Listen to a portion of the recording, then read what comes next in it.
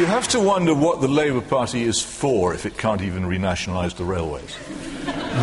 There couldn't be a better candidate for it. Some things are better run by the state and some things are better not run by the state. And if one's rational, one recognises, for instance, the Royal Navy oughtn't to be privatised.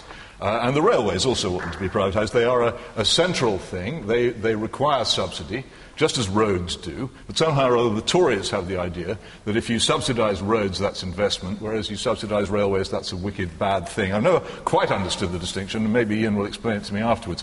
But quite how they hit upon, in their last period in government, this immensely stupid system, I don't know, to franchise the running of railways like a series of fried chicken parlours. How do you think they got the private companies to do it? By offering them very large sums of money.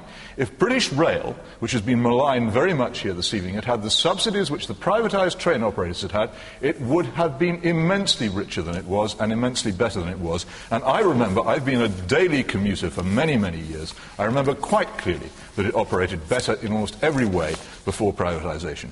Okay. All kinds of superficial, frothing rubbish like endless announcements and cappuccinos, but trains, they can't do them. And we really must get on. Right. We really must. Back to the days of steam. No, we're not going back to the days of You steam. are. This is just foolish honestly, Tory nonsense about the subject. I The Tory you, party is supposed to be a patriotic party. The railways invented in this country, the most civilised system of transport ever invented, and the Tories are only interested in breaking them up and selling them off. And in doing so, as most people who travel by them know perfectly well, destroying them. I think there's more mileage electrified in Azerbaijan than there is in this country. Okay.